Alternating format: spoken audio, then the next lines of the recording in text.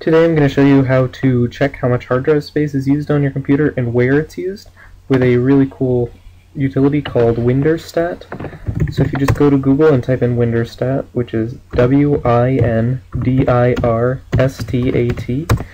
and then look for the download link that's sourceforge.net. They're a very reputable place to download stuff from. And then here, just click on the big green download link here. And it's a very small program. It should just take a second to download. You just have to wait 3 seconds for it to start downloading, and then just run it. And this will work on XP and Windows 7 and Vista. It'll work on all of them. So really simple to use. Just hit yes there. Just accept these terms. Hit next. Hit next. Install. Finishes pretty much instantly. Just hit next and then close. And then the program will open. It's very simple to use. It'll show all of your drives here that you have in the computer. So if you have a pen drive or something, or a SD card for a camera, they'll all show up here. But the one that you're mainly concerned about is your C disk, because if that one gets full, then your operating system can run really slowly. So this can really show you where all your space is used, so you can find what you want to delete. If you can also check any other disks here. All you have to do is click on them and it'll add it to the search structure, but I'm just going to do the C disk to make it easy. Then just hit OK. And what it's going to do is it's going to start going through. When it's finished, then you're going to have a window that kind of looks like this. You'll just have those Pac-Man things moving until finally it'll finish. Mine took about 1 minute and 11 seconds to scan, so it shouldn't take long. First, you're going to see this structure. This is very handy because it tells you what folders on your C drive have the most stuff in them.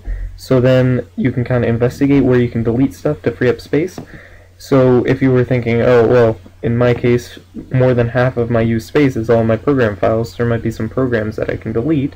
So then you can go into there and you can see that pretty much all of the space on my computer that's used is in my Steam folder. So that's going to be stuff that I actually don't want to delete because I play those games. But in your case, you might have something in here like that uses up a lot of space that you don't use anymore, and then you could go to add remove programs and delete it.